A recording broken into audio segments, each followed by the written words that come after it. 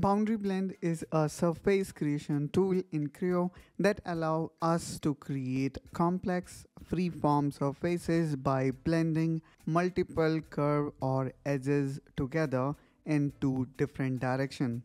And in this 84th video of PTC Creo Parametric, where we are talking about boundary blend feature.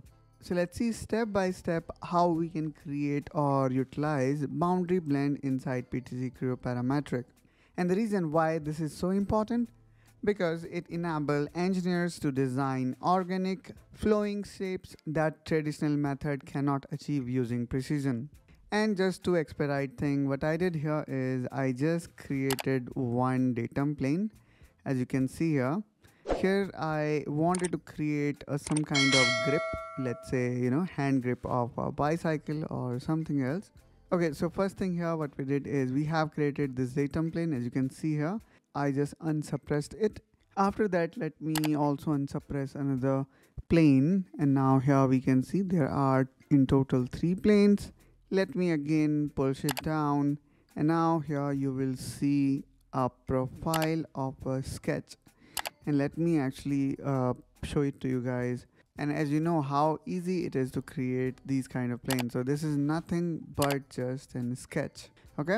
So now let me click on OK.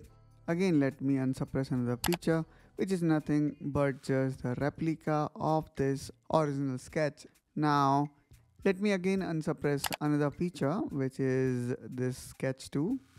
And again, I'm gonna say it is very easy, guys, to create this kind of sketch. And here what I did is I tried to create some unique or intricate one which are kind of connected between these two sketches. Then the next thing again here is this below sketch, and that also kind of complete precondition of boundary blend. Now what I'm gonna do here is instead of simply doing boundary blend, let me actually delete them. And then I'm gonna show you how we can keep it. Now after deleting all existing boundary blend, here let's see how we can form it. Okay, so now let's start selecting the first type of curve. So let's now start working on it. For that, let me click here on boundary blend. And now here we can see we have 2 direction of curve. So let me select first direction first, which is pretty easy. I would say simply need to press the control button so that both entities can be selected. Now I'm going to click on create second button. And now what I'm going to do here is I'm going to add these both secondary curve, and there we go. So here we can see the preview of the surface that we have generated using the tool known as boundary blend. Now if I click here on OK, so now you know how easy it is to create boundary blend.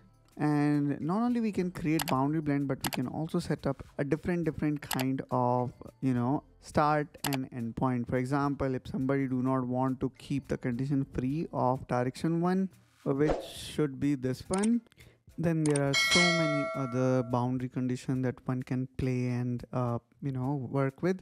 For example, let's say if we talk about the direction 1, and if I change the direction 1 first change from free to, let's say, normal, then probably I'm gonna set up a plane, and probably that's how I'm gonna make it normal.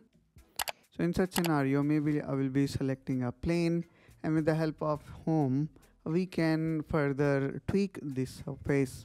Now let me actually click here on OK. And now here we can see how this critical surface we have formed using simple boundary blend tool. Now apart from that, I'm gonna say let's also use fill, and this will make this solid.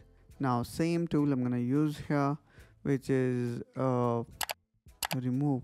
Now let me also apply fill command here, and for that let me actually create a sketch. And now let me quickly project the edges to it. Okay, let me go with the loop. Okay, now let me again click on fill, and then probably let's select this plane. Now what I'm gonna do here is, now let me add the sketch here. which can be used by a project. Pick from list edge I do not want to have. I would like to have intent edge so that we select all this at one go. And now let's again click OK. Again OK. And now let's say I would like to create this as a solid part. So for that you can use Solidify command. But seems like this have some issue. It does not detect these faces.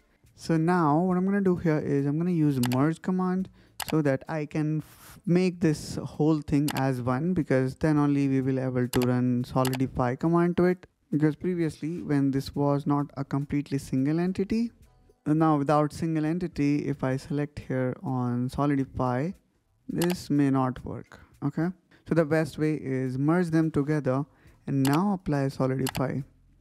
And there we go. So here we can see completely solid part. And now finally here we can see we finally formed the solid part using Solidify tool.